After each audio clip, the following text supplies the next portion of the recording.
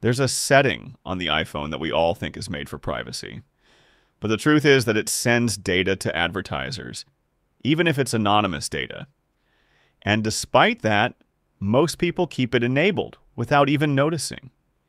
Give me a second and I'll explain it. And to be clear, turning it off is a million times better. There's a setting on the iPhone called Privacy Preserving Ad Measurement inside Safari Advanced. And even though the name sounds premium and reassuring, the idea is a bit different. Apple made this feature to measure ad performance without knowing your identity.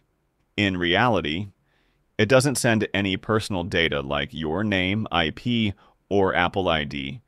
But it does send a small signal to the advertiser telling them that the ad was viewed or clicked. That's called anonymous measurement, not full tracking. Why is this important?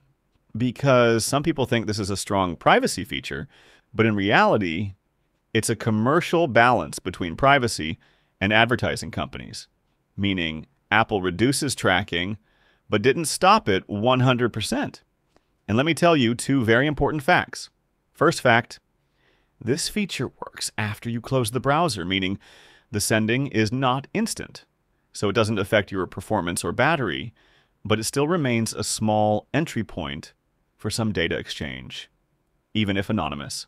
Second fact, turning this feature off doesn't affect the ads you see, because ads mainly come from Google, Meta, and Apple ads themselves, and they don't rely on this setting to work. So turning it off won't break anything and won't reduce or increase ads.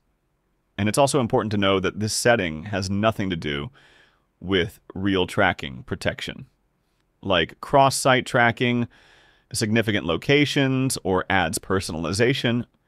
These are the settings that actually make a big difference in privacy, and we can talk about them if you want. So if your goal is the highest level of privacy without complications, then the normal and logical thing is to turn it off.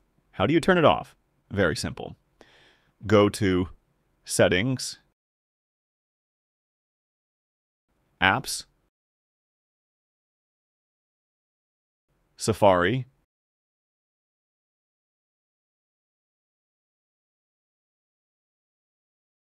Advanced.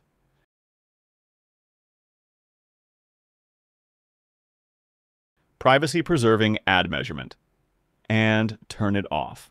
That's it. You're done. If you want even higher privacy on the iPhone, I still have other settings that are more serious than this one. And if you want a full video about them, tell me in the comments. Don't forget to subscribe so you can see the upcoming videos as soon as they drop. And leave a comment with your opinion.